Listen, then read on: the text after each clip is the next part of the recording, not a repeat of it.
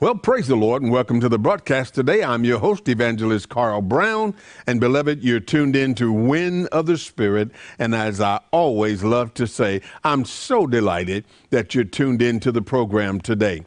Beloved, I'd like to bring to your attention and I'd like to ask for your financial help, your support in keeping Wind of the Spirit on the air in your area.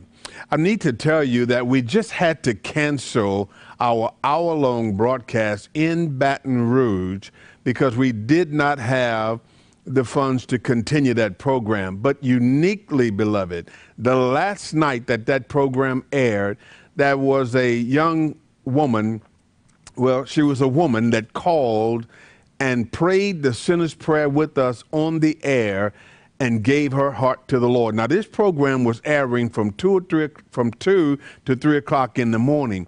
And the very last program that aired, she gave her heart to the Lord Jesus Christ. She pleaded with us to stay on the air. She did not know that we were airing another half-hour program on Sunday morning. So she's going to be tuning in on Sunday morning. But my concern is that whenever we're not on the air, there's always potential for the Holy Spirit to touch somebody's heart and touch somebody's life.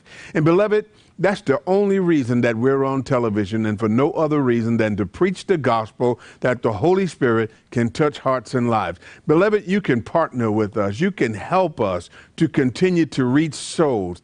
I want to tell you that every week we get phone calls. At least every other week, someone giving their heart to the Lord Jesus Christ. Some even getting baptized in the Holy Spirit over the telephone. Those of you that are watching me that know this is happening because it has happened to you, I really wish you would tell your friends and neighbors that we could use their support because, beloved, your money is going to good use when you help us to stay on the air. We're reaching souls for the kingdom of God. So if Wind of the Spirit has been blessing you on a regular basis and you're learning from the Word of God, beloved, please consider becoming a partner to help us on a monthly basis. Whatever you're able to do on a monthly basis will help us to stay on the air in your area. Well, God bless you, beloved. I know that you're going to help us. Well, beloved, I want to bring to you a special message today, a message regarding the resurrection of Jesus Christ and what it means. What does it mean to us, and what did it mean to those in the time in which Jesus died and was resurrected from the dead, and even what it meant to others who were of the Old Testament that died believing that Jesus would come? What did his resurrection actually mean? And for you and I today, beloved, what does it mean for us that Jesus was resurrected from the dead? I'm going to get into this message in just a moment, but I want to ask Sister B.J. Vavasor if she would come and minister in song to us today, a very special song regarding the alabaster box of ointment. Beloved, I'll be right back at the end of this song.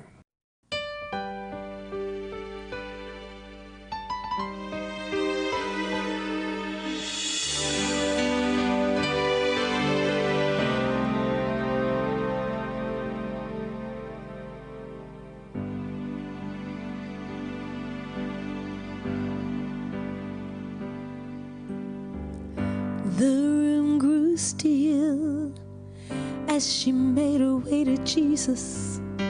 She stumbles through tears that made her blind.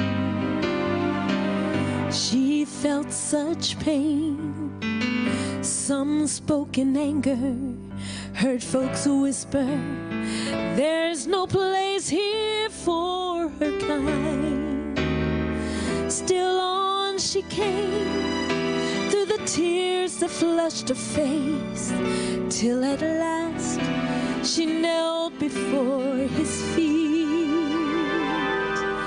And though she spoke no words, everything she said was heard as she poured her love for the Master from her box of alabaster. pour my praise on him like oil from Mary's alabaster box.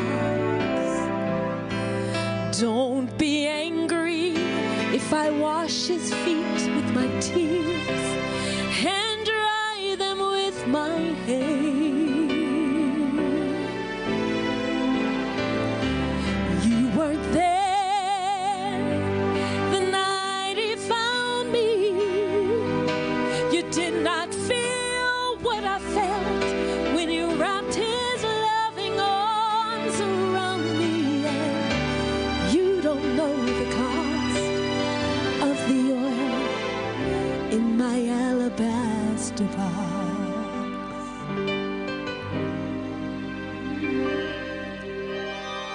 I can't forget the way life used to be. I was a prisoner to sin that had me bound. I spent my days pouring life without measure into a little treasure box I thought I found, until the day when Jesus came to me. He healed my soul with the wonder of his touch, and now I'm giving back to him all the praise he's worthy of, 'cause I've been forgiven, and that's why I love him so much. I've come to pour my praise on him like oil from Mary's alabaster box. Oh, don't be angry if I wash his feet with my tears and I dry them with my hair. See, you weren't there the night Jesus found me. You did not feel what I felt when he wrapped his loving arms around me. Yes, you don't know the cost of the oil. No, you don't know the cost of my praise. You don't know the cost of the oil in my alabaster box.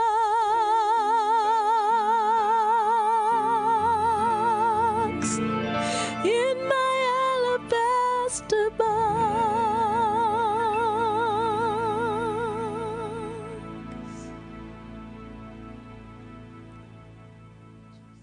Well, praise the Lord. Sister B.J. Vavasseur has always been a blessing to us when she comes to help us in this ministry. And the song, You Don't Know What It Costs, beloved, what that song is saying, that the woman that broke that alabaster box of ointment over Jesus' feet and poured it over his head was so appreciative of the salvation that he gave to her, that the most expensive thing that she had, she was willing to give it freely to him. And to those of us that have been born again of the Spirit of God, to have the Lord Jesus Christ as our own personal Lord and Savior, we should be willing to give of everything that we have for him also. Beloved, the greatest experience in Carl Brown's life was the day that I accepted Jesus Christ. And I know beyond a shadow of a doubt, and I knew 34 years ago, the very moment that he entered into my heart and entered into my life. At an age of 23 years old, the Lord totally changed my life, brought peace, brought joy, and brought a great expectation of the presence of God in my heart. And so I can identify with that woman that broke that alabaster box of ointment and gave it to the Lord Jesus Christ in commemoration of what he was about to do by going to die on Calvary's cross and to be raised from the dead. Well, beloved, as I said, I want to spend the next few minutes talking about the resurrection of Jesus Christ and what it means to us that he was risen from the dead. And beloved, I want to give the account of this, the greatest experience that ever happened in human history, that the Lord Jesus Christ would come from the dead and be alive again. I want to give you this account of those that were eyewitnesses, not only to the resurrection, but to the life he lived while he was here on earth. They witnessed his crucifixion and they witnessed his resurrection. And beloved, I want to begin in the book of Luke. Now, this is after the resurrection of Jesus Christ, but in a minute we're going to go before the resurrection. But I want to bring to you the statement that Jesus made to his apostles after the resurrection. In the book of Luke, chapter 24, beloved, beginning at verse 44, it says this, "And he said unto them, These are the words which I spake unto you while I was yet with you, that all things must be fulfilled which were written in the law of Moses and in the prophets and in the Psalms concerning me." He was saying that his death, burial, and resurrection was what he had told them prior to it happening, but it was prophesied before of Moses and of the prophets of old. And verse 45 says this, beloved, "Then he opened their understanding that they may understand the scriptures." Now, beloved, many of you that call and ask for prayer say that when we teach the word of God, that your understanding is very clear regarding the word of God. Well, beloved, it's because of the anointing of the Holy Spirit. Not that I'm such a great teacher. I would never consider taking that type of credit to myself. But I understand that when we're ministering the word of God, the Holy Spirit is moving and helping us to understand the word of God. This is how people call and get saved, because the Holy Spirit deals with them. Listen at what Jesus said in verse 45. "Then opened he their understanding that they might understand the scriptures." So the apostle didn't fully understand about the resurrection, and we're going to see that in just a minute. But after he was raised from the dead, he anointed them that they could see, and now all of a sudden the scriptures came to life. In verse 46, "And said unto them, Thus it is written, and thus it behooved Christ to suffer and to raise from the dead." Let me reread that. "Thus it is written, and thus it behooved Christ to suffer and to rise from the dead the third day. And that repentance and remissions of sin should be preached in his name among all nations, beginning at Jerusalem." Verse 48, "And you are witnesses of these things. And behold, I send the promise upon you, but I send the promise of my Father upon you, but tarry ye in the city of Jerusalem until you be endued with power from on high." Jesus said to his apostles, "And you are witnesses of these things." Beloved, the apostles witnessed the coming of the Lord Jesus Christ. They witnessed being personally called of him to become the apostles, the 12, the foundation apostles, to carry on the work of the ministry. They witnessed the experience of having him move upon them and change their lives. Beloved, they walked away from their jobs. They walked away from their fishing. They walked away from everything that they were doing in life because of the difference that he made in them. And they witnessed his life as he healed the sick. They witnessed him raise the dead. They witnessed him cast out devils. They witnessed the mighty miracle that he performed while he was here on earth. And Jesus said to them, "You are my witnesses." And beloved, as they witnessed his life, as they witnessed him dying on Calvary's cross, they witnessed the crucifixion. They witnessed him being beaten to death. They witnessed the fact that he had given his life, but they didn't understand prior to him opening their understanding as to why he needed to go through what he went through. So their mindset was that he was going to be with them. But beloved, when he died, when he was crucified on Calvary's cross, it shook them to the core. They did not know what to expect. But beloved, I'm talking about the resurrection of Jesus Christ and what it meant to those then and what it means to us today. Beloved, I want to begin now at the reading of the scripture at the resurrection of Jesus Christ. Now, this is in St. John chapter 20. I'm going to begin reading at verse 1, and I'm going to read through verse 17. Beginning at St. John chapter 20, verse 1, it says, "The first day of the week cometh Mary Magdalene early, when it was yet dark, unto the sepulchre, and seeth the stone taken away from the sepulchre." Now, you remember that after Jesus' crucifixion, after he died and after he was taken down from the cross, men came to Herod and asked that a stone be placed at the temple, at the gravesite of the tomb of Jesus, to seal it, to make sure that no one would come and steal his body.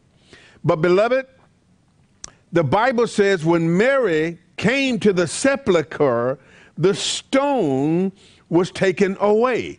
And beloved, that's because in the book of Matthew, the Bible says that there was an earthquake and an angel came down from heaven and removed that stone.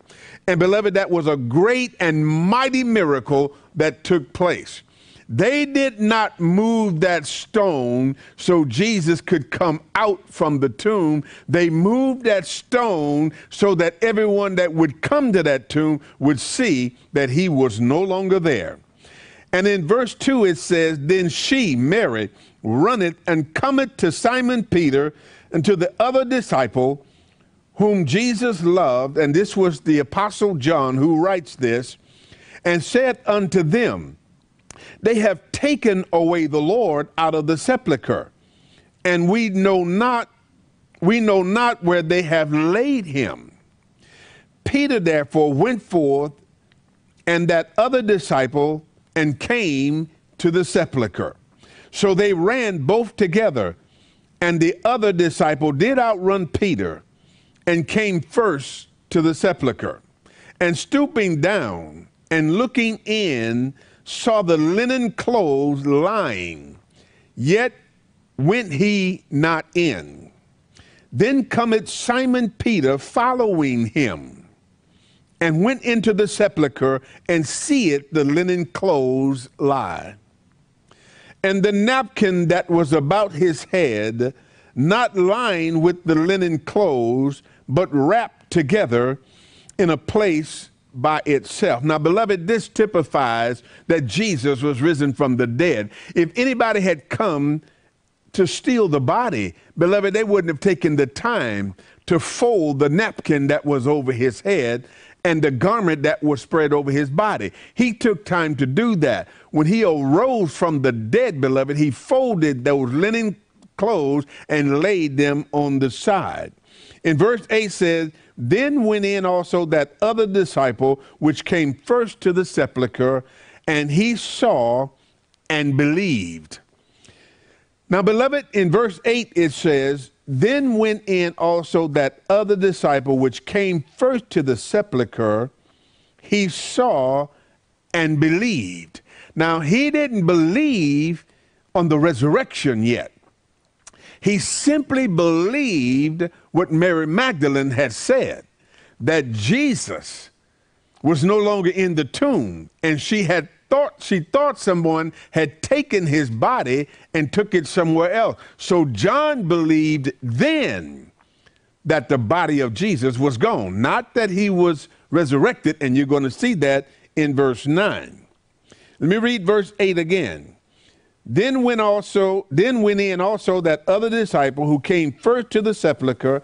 He saw and believed, for as yet they knew not the scripture, that he must rise again the third day. So they wasn't expecting a resurrection. John simply believed what Mary Magdalene had run and told them. Then the disciples went away again unto their own home. But Mary stood without the sepulchre weeping. And as she wept, she stooped down and looked into the sepulchre.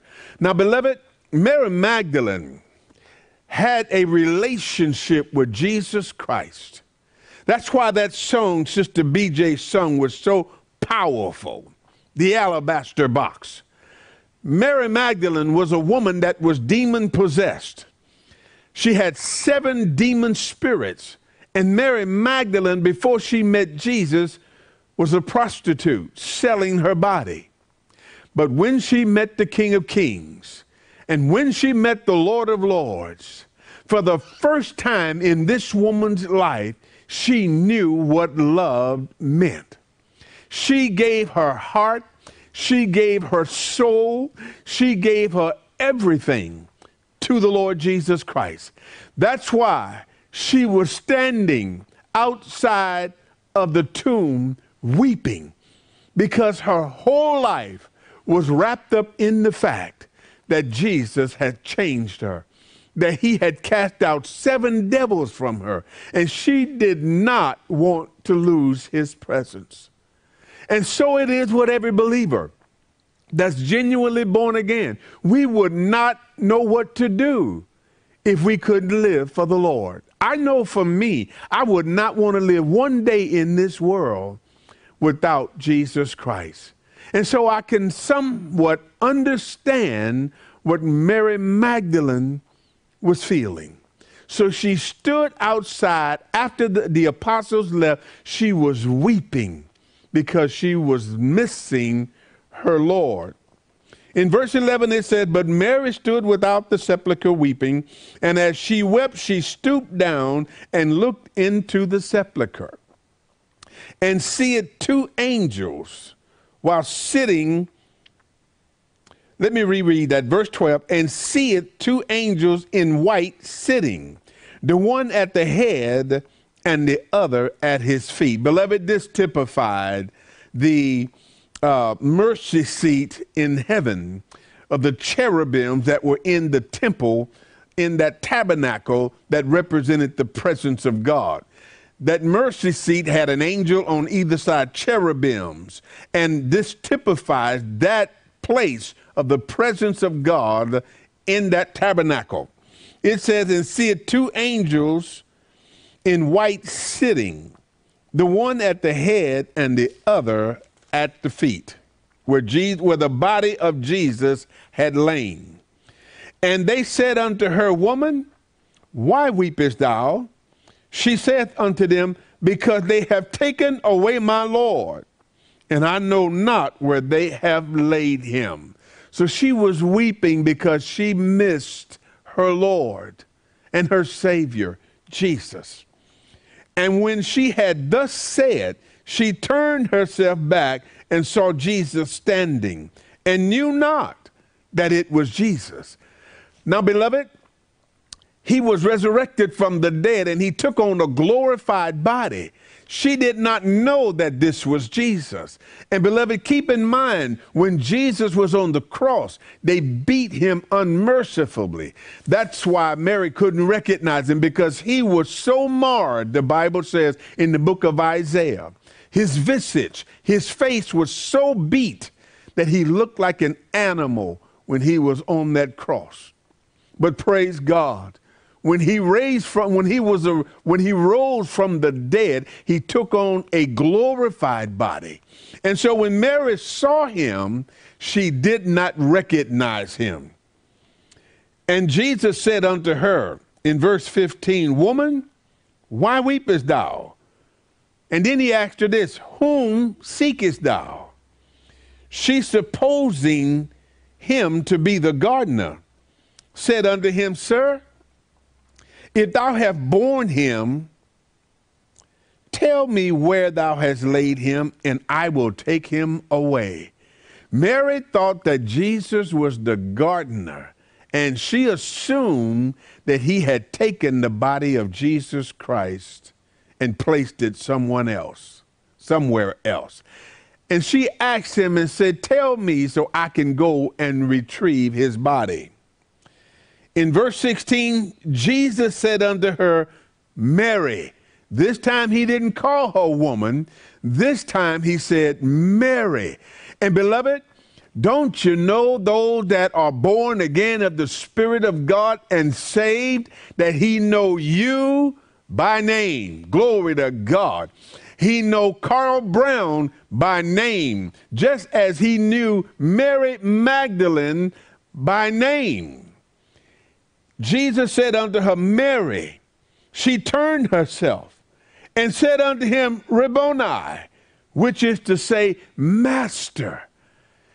All of a sudden, the one she loved and the one she thought was dead was now alive. And she clung to him and called him Master. Verse 17, Jesus said unto her, Touch me not, for I am not yet ascended to my Father, but go to my brethren and say unto them, I ascend unto my Father and your Father, and to my God and your God. He told Mary Magdalene, don't touch me. In all actuality, beloved, Mary had grabbed him around his legs, and she was so glad that he was alive.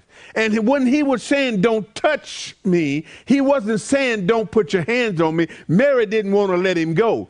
Mary had grabbed him around his leg and was holding on for dear life. She felt that she lost him once, but she didn't want to lose him again. And what Jesus was literally saying to her was, Mary, I have not yet ascended to my Father. I have got to go and present my blood on the mercy seat in heaven, that the work can be completely finished, that sin will be done away with, and the child of God can go free.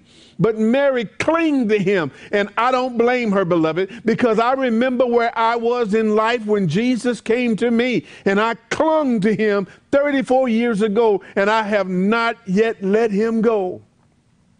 But beloved, remember, he said, Mary. Now, listen, beloved, this was a woman that was demon-possessed. The Bible says she was possessed with 7 demon spirits. And Jesus cast those spirits out, changed her life. Mary was a tramp, if you will, before coming to Jesus. And the most holiest moment in all of history, the Son of God, risen from the dead, took time to reveal himself to a woman who was once selling her body as a prostitute, to a woman who was bound by sin, to a woman that was possessed by 7 demon spirits. But beloved, Jesus has so touched Mary that her life was changed. He was in a glorified state, but he wanted her to know he loved her. And beloved, I want to let you know, I don't care what you did before you came to Jesus Christ. He don't remember what you did. Just like he didn't remember what Mary Magdalene did. Just like he showed her just how important she was to him. Beloved, you are just as important to him also. He doesn't look at your past failures. He doesn't look at your past sins. If he could stop before he go to heaven and present his blood on the mercy seat of heaven for us and stop and talk to this woman and show her his love, then beloved, he loves you as well. And he wants you to know that he loves you and that he calls you by name. This Lord, this Savior, this Redeemer who is God in the flesh, know us personally, just like he knew Mary. Hallelujah. Hallelujah. I remember those years when Carl Brown was bound in sin, when I was doing all the stuff that I was doing. I was a sinner and on my way to hell, but he had mercy on me and forgave me of my sins. Hallelujah. So I know how Mary Magdalene felt. But beloved, I want to remind you, Jesus, God in the flesh, the Son of Almighty God, paid the price for sin. And before he went to heaven, after the greatest event in human history, the most holiest moment, he stopped to say, Mary, I love you. And she clung to him. Beloved, whatever you did in your life before meeting Jesus, he don't remember it. And he knows you by name. And beloved, just in case you don't know Jesus in the pardon of your sins, just in case you think you've gone too far in life for God to forgive you, just in case the devil has lied to you and told you there is no hope, that you can never be saved. You may have killed somebody. You may have murdered somebody. You may have had an abortion and murdered a baby. And your heart is so torn because of it. You may have gotten into a fight with somebody and you may have killed somebody. But beloved, I want to let you know you have not gone so far down in life that he cannot reach you. He can reach you. The arm of the Lord is not shortened that it cannot save. The Bible said, neither is his ear heavy that it cannot hear, but your iniquities have separated between you and your God. And your sins have hid his face from you that he will not hear. Just in case, beloved, you don't know, Jesus loves you. It makes no difference how far you have gone in sin. He demonstrated that by his death on Calvary for us on the cross. While we was yet sinners, God introduced his love to us, that Jesus died on Calvary's cross. He reinforces that by visiting Mary Magdalene, a woman that was possessed of 7. Beloved, think about this. This was a woman demon possessed. 7 spirits had possessed her.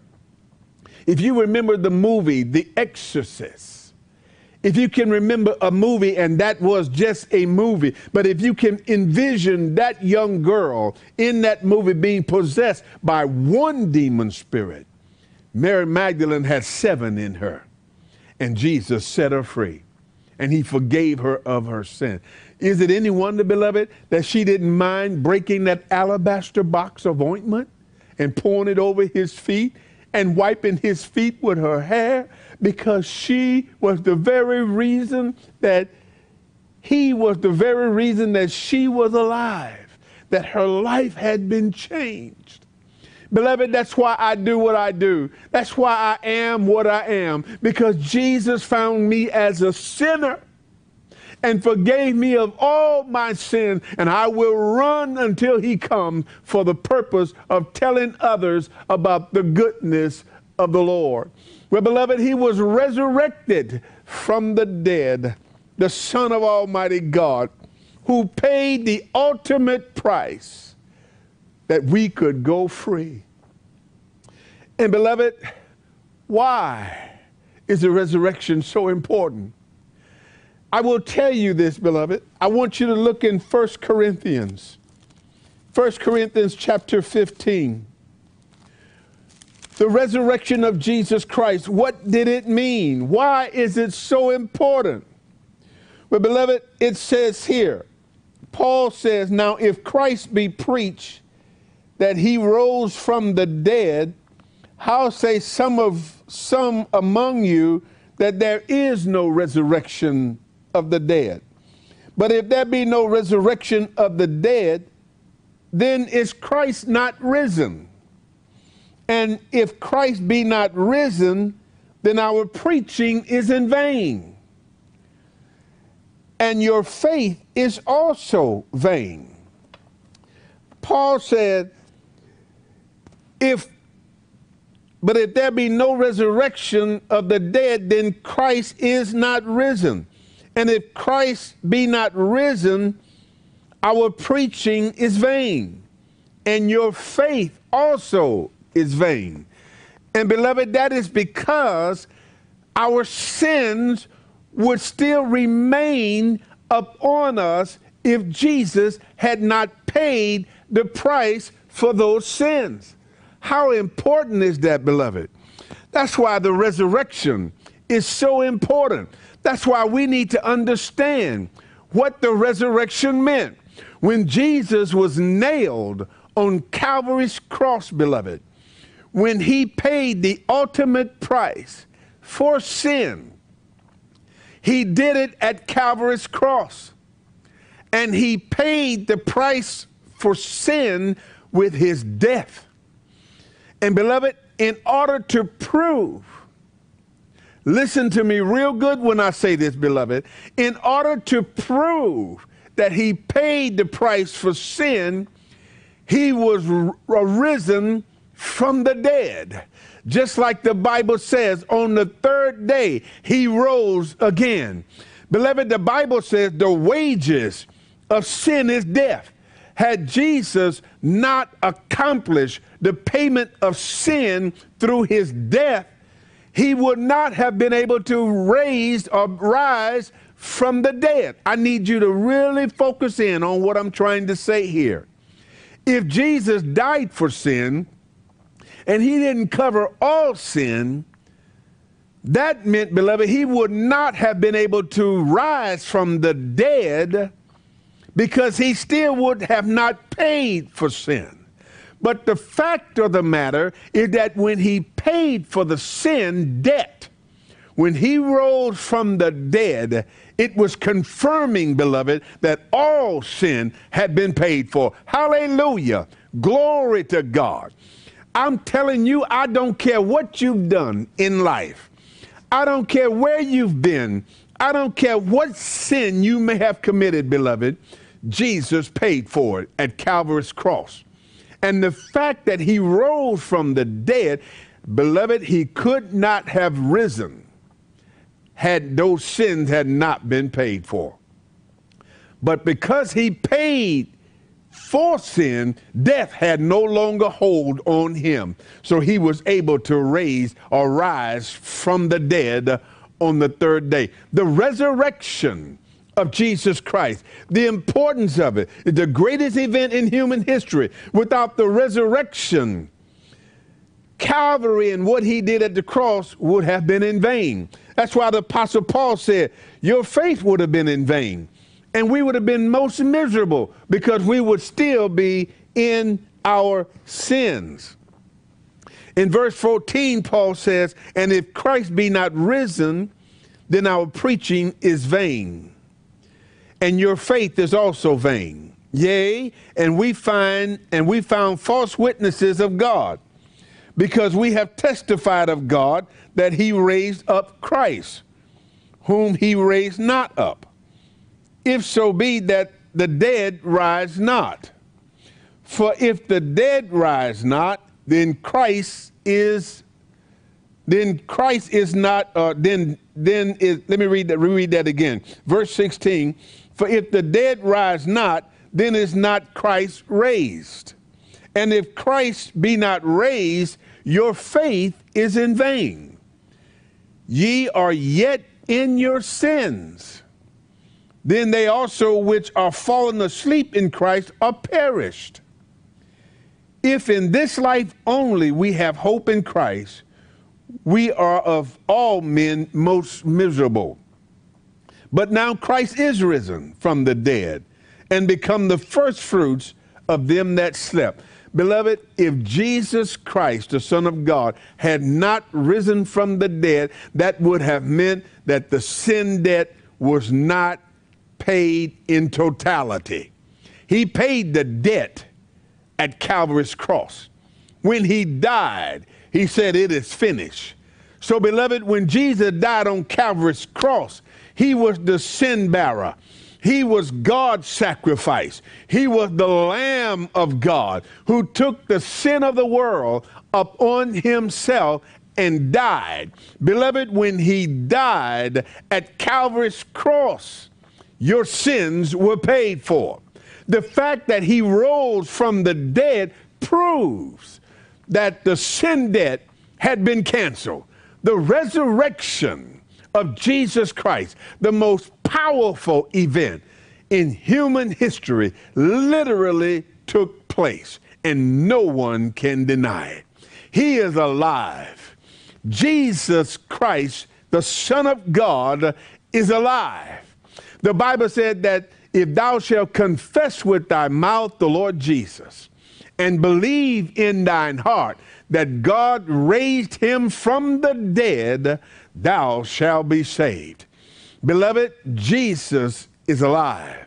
He rose the third day.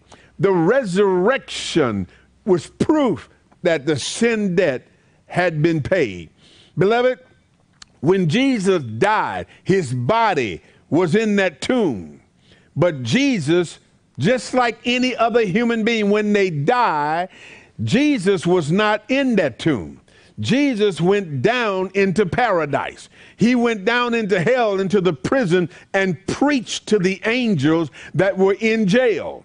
And he also went down into paradise and led captivity captive. And beloved, when he was finished, he came back into his body in that tomb and took on a glorified body and was raised from the dead. And Mary Magdalene, oh, praise the Lord, Mary Magdalene had hope all over again. And beloved, for the child of God today that know the Lord Jesus Christ, we have hope. Not only in this life do we have hope in Christ, but beloved, when you close your eyes, when you die, you know beyond a shadow of a doubt, you have eternal life. And there is the hope of every child of God. Beloved, we don't wait till we die to find out if we're going to heaven.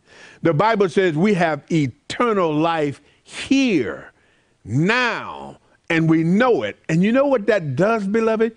It brings peace. I've seen people die. I've seen people die on their deathbeds. I've prayed with people before they die in hospitals.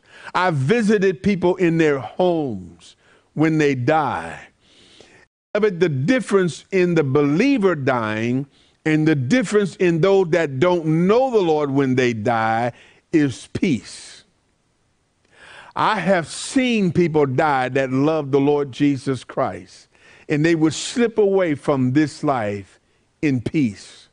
They would close their eyes in full assurance of faith that they would spend eternity with God. But I've also seen people die not knowing the Lord. And beloved, they die in fear. I'm talking about people that go to church. I'm talking about people that belong to different churches and they were faithful to their church, but they never accepted the Lord Jesus Christ. And when they die, beloved, they die in fear because there's an uncertainty when you die without Christ. That's why, beloved, you need to make sure that Jesus Christ is your Lord. You need to make sure that you're born again. You see, just like Mary Magdalene, she couldn't fathom living without Jesus.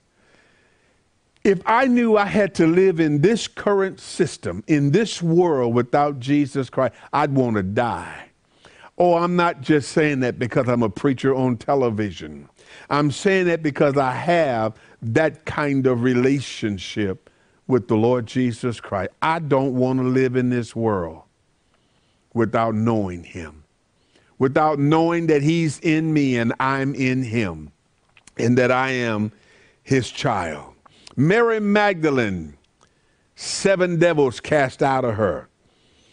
Beloved, I want you to see that, because sometimes when we say things as preachers and people don't read their Bibles and don't know for sure that whether or not what was said is real, I want you to hear this, beloved.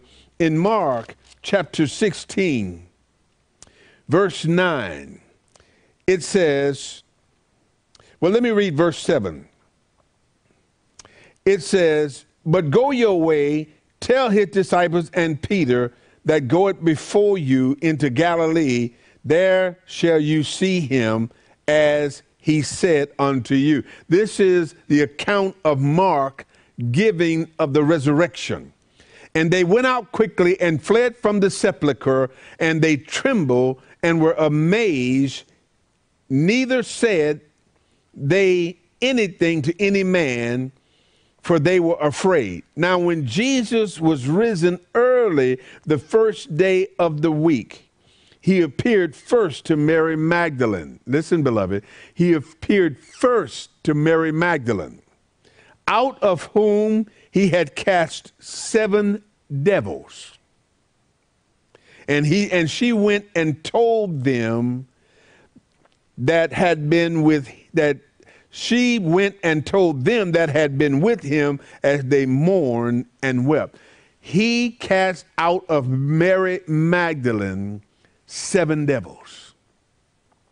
And beloved, she loved him. And I want to reiterate, beloved, I don't care what you've done in life. The Bible said this woman was a prostitute. She was demon possessed. God, the Lord Jesus Christ, forgave her of her sins.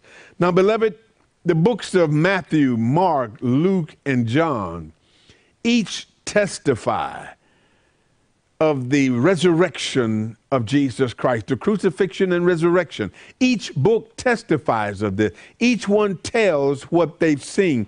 Many people say the Bible contradicts itself because they tell different accounts. Well, beloved, the Bible really doesn't contradict itself. Matthew, Mark, Luke, and John were eyewitnesses of what Jesus did, of his death, burial, and of his resurrection. Each one of them literally saw him in his life, in his crucifixion, and in his resurrection. And they told the story as they saw it. They did not contradict what happened, beloved. Some focused in on things that the other did not. Let me give you this illustration, beloved. Each one of us, if 4 different people witnessed an accident, and each person, without talking to the other, wrote down what they witnessed, each one would witness something different, but they would all testify that the accident did happen. And that is the difference with the Gospels. It's not that they're contradicting each other. It's just that they're telling what they focused on during what happened. So each one of them told a different scenario, but they all confirmed that Jesus lived, that he died, that he was crucified, and that he rose from the dead. So the Bible doesn't contradict itself, beloved. But these men were eyewitnesses. They didn't believe initially. They didn't understand that Jesus' purpose was to rise from the dead. But they all felt hopeless momentarily until he was resurrected from the dead, because each one of these men's lives were changed. Not only Mary Magdalene, but all of the apostles' lives were changed. Beloved, they were all saved by faith, and they all experienced the Lord changing their heart and life. So when I'm talking about the resurrection of Jesus Christ, what did it mean? Beloved, it means that you don't have to live in your sins, that Jesus is alive, that he wants to come into your life just like he did Mary Magdalene. He wants to come into your heart just like he did those apostles. He wants to change your life. He wants to take away your sin and give you righteousness. Beloved, the resurrection is more than a celebration during the Easter time of the season. It is an everyday life effect on the believer that knows the Lord Jesus Christ. His resurrection testified that we have new life. His resurrection testified that our past sins are gone forever. And beloved, he stands ready today to forgive you of your sins. If you are bound by sin, beloved, the resurrection of Jesus Christ testifies that he paid the price for your sins. Beloved, face it, nothing can take away sin but the blood of Jesus Christ. When Jesus died on Calvary's cross and he shed his precious blood, that blood was pure, innocent blood. Jesus was the Lamb of God, and he took away the sin of the world and paid for it with his life. His blood cleanses all sin. Beloved, joining church doesn't take away sin. Confessing your sins to a priest doesn't take away sin. Partaking of a wafer and wine is not partaking of the body and blood of the Lord Jesus Christ. It does not take away sin. Being baptized in water in the name of the Father, in the name of the Son, and in the name of the Holy Ghost do not take away sin. Beloved, when Jesus died on Calvary's cross, his life's blood poured out, paid the price for sin. He, his body dying, paid the penalty for that sin. And so, beloved, it's Jesus and what he did or nothing. That's why Jesus says, I am the way, the truth, and the life. No man cometh unto the Father but by me. Your sins must be forgiven by Jesus and Jesus alone. That's why Jesus says, I am the way, the truth, and the life. No man cometh unto the Father but by me. You cannot get to God because of your sin. And when Jesus died, he paid the price for your sin. That's why Jesus said, you can't come to the Father unless you come to me. Now, beloved, I want to tell you that he stands ready to forgive you of your sins. He's alive. Right now, the Lord Jesus Christ is alive. And he wants to take away your sin. When I witness to people and when I talk to people about being saved, people don't realize that they're putting their faith in their church. The church can't save you, beloved. The church didn't die on Calvary's cross. The church wasn't buried and rose from and was raised from the dead.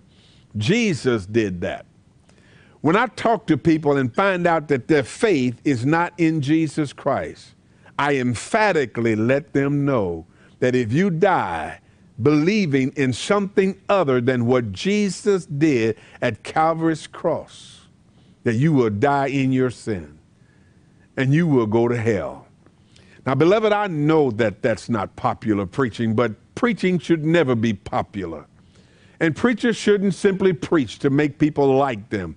We are called of God to tell the truth. If you do not, beloved, I want to say this emphatically.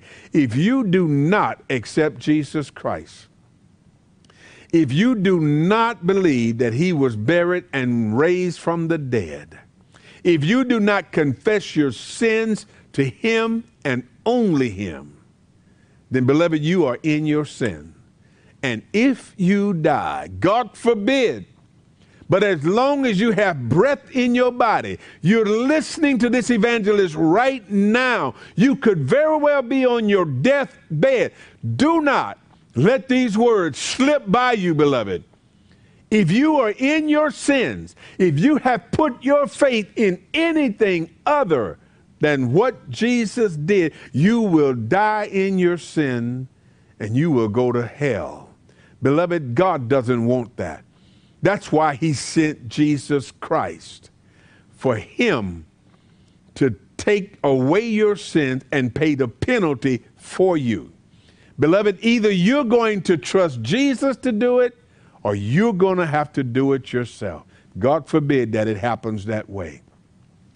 Now, beloved, if you're watching this evangelist right now and you've heard what I said, the importance of the resurrection for us today is that if Jesus not been raised from the dead, we would still be in our sins.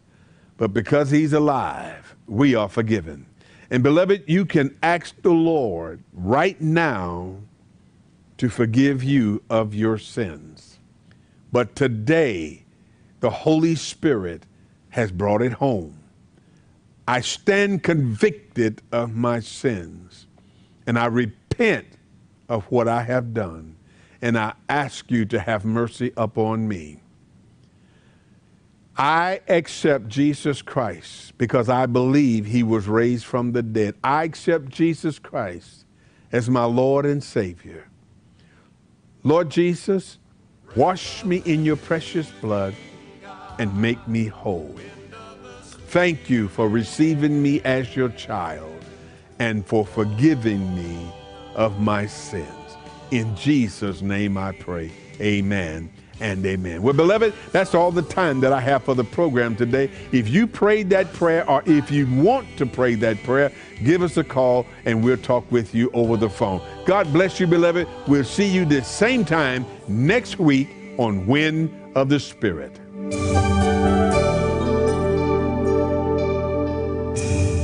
Now I'm clean, fresh and new from the holy breath of you. Here I stand